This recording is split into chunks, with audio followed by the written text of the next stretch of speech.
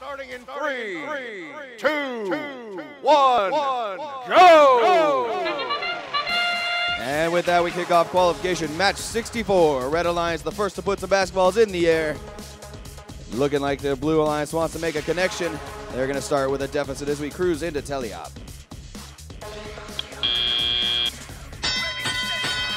Red Alliance with the advantage. Drivers have taken control. Team 3220, the Mechanics of Mayhem, working the key.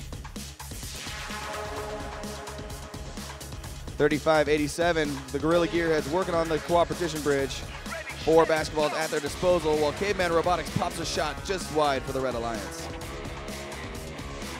2865, the Robotechnics making their way towards the bump.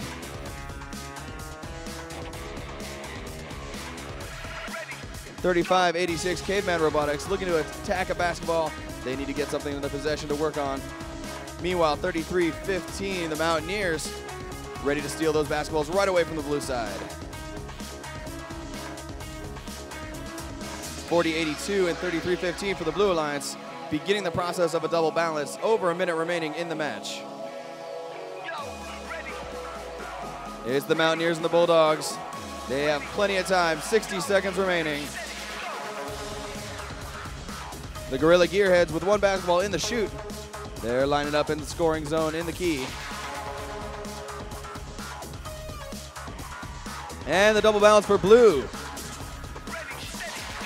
With 44 seconds remaining in the match, they're going to have to hold that as 35-87 for the Red Alliance, looking to expand their lead.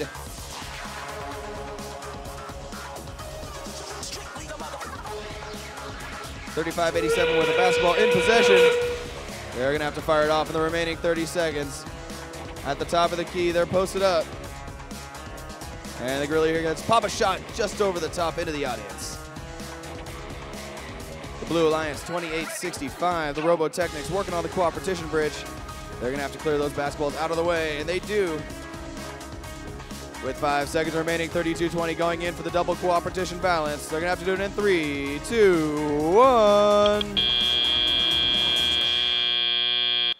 A stunning finish to our qualification match 64 and a great start to the day. We'll be back with your scores in just a moment.